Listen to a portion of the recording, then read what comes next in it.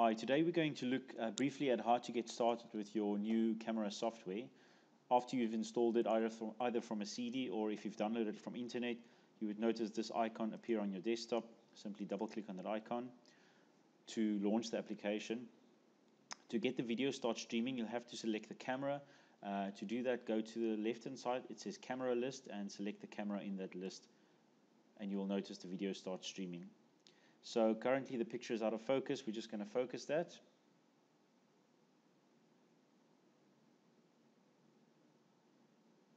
And I suggest setting your view to 50% as this gives the least pixelization of the image.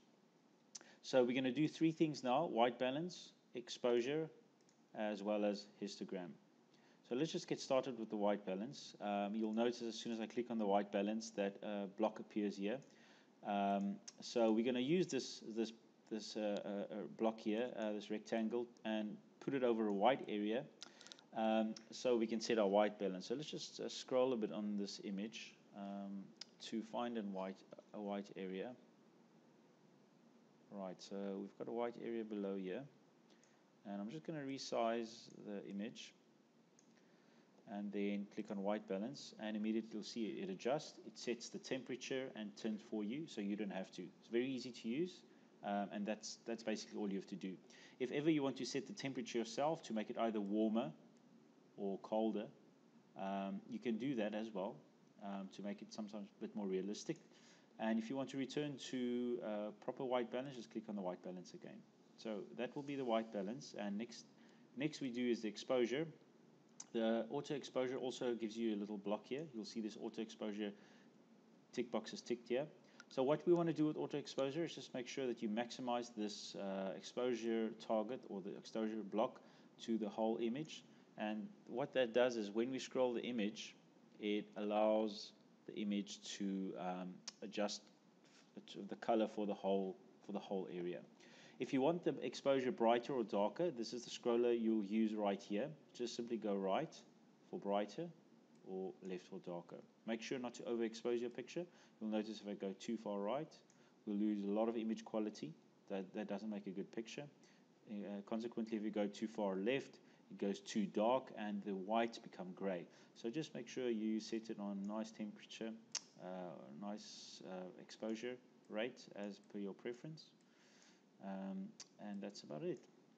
Both the auto exposure and white balance will save, so next time you open the application you won't have to set that again, unless of course you're using a different type of stain. You can maybe tweak it a little bit.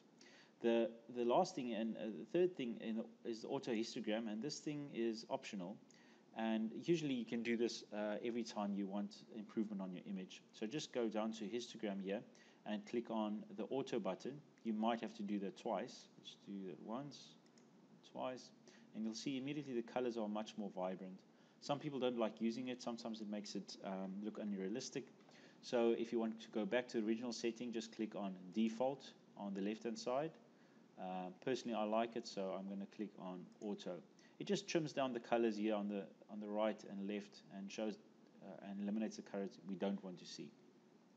So I'm just going to close that now, and now we've done the three things that we need to do to take pictures. So we are ready to take pictures right now, and we can see here that on the left hand side there's a snap and a record, and on the snap, if we take the snap right here, we can see an image appear on the top right hand side, and this is no longer the live image here. If we have to go left and click on video to see the live image. Let me scroll there, you can see.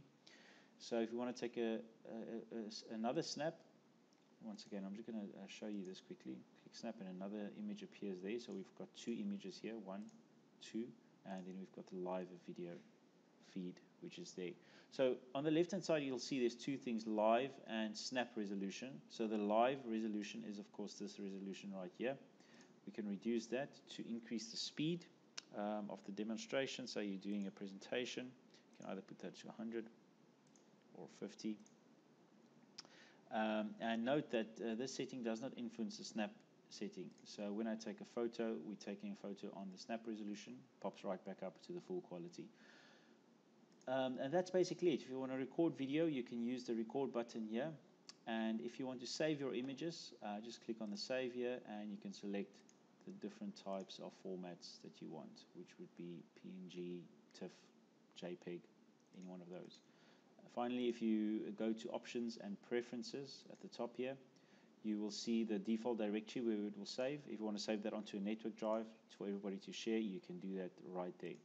And I think that will cover this part of the video. On the next video, we'll do slightly more advanced features. For now, you can take pictures. And if you want to have any more details, maybe go to the website, or if you want to buy something, go to our luminsonline.com website, which is now live, and feel free to give us a call. Thank you very much.